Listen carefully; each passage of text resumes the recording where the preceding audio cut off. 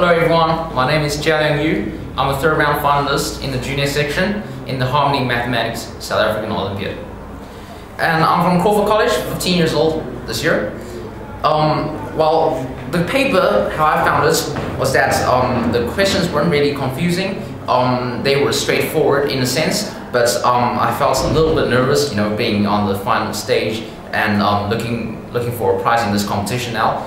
So obviously, time ran out quite quickly in the end. So for me, I feel that I want to study in the field of physics one day. I want to become a physicist. What interests me very much is that mathematics and science have lots of relations, and I really like to combine them and make something truly amazing.